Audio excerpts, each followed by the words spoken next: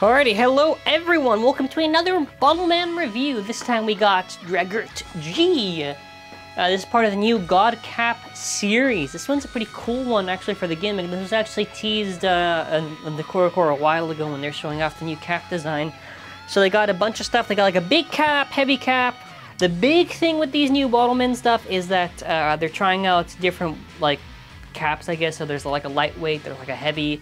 And yeah, well, before we go over the main Bottleman, which by the way, I do love always the cap designs whenever it shows. I do not know the reference to this one, so comments to your stuff. There are some times when I should know it and I don't, and other times when I just can't, so if the wiki has it or something, I don't know. So there's a bunch of stuff. First of all, there's two different modes you can have this set up, so that depends on where you assemble with the blue part on it.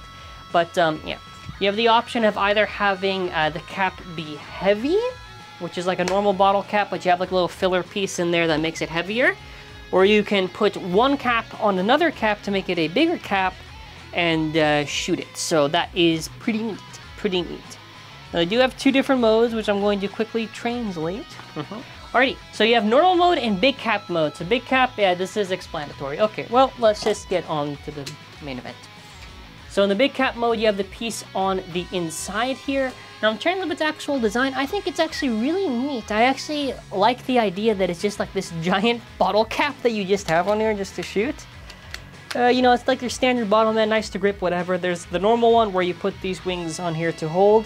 Now actually how this works when you assemble, because obviously the trigger doesn't normally reach, it's because you have a part that you're supposed to attach onto one of the wings here, which I'll show after I have to take off the arms.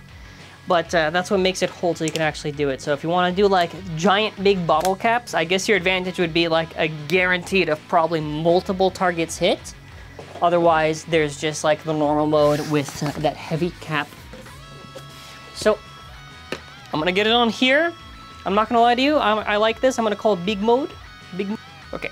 So obviously we got our water bottle here. I'm going to shoot against. Hold on. There you go. Okay. As per usual, let us get down to the business. Alrighty. Alright, now here's how it works for the caps right here. So if I just take out this one, you put a little filler piece on the inside. Alright, now you've got normal mode. Alrighty, final thoughts. Cool. Cool indeed. I don't care too much for normal mode. I think I just prefer big mode. I mean, to be honest, I guess if you wanted to use one where they launched normal, you already have so many that do it. You also do get easier to get the big heavy cap, and you know what I mean, like the super big cap. So I guess there's reasons for that. I mean, honestly, if you have like the giant cap, isn't that kind of better just to hit your targets? Just gotta put a little bit of force when you shoot, I guess. But maybe because it's you know, such a large cap, it might be not easy to aim and shoot to get it. I don't know. But yeah, I think it's cool.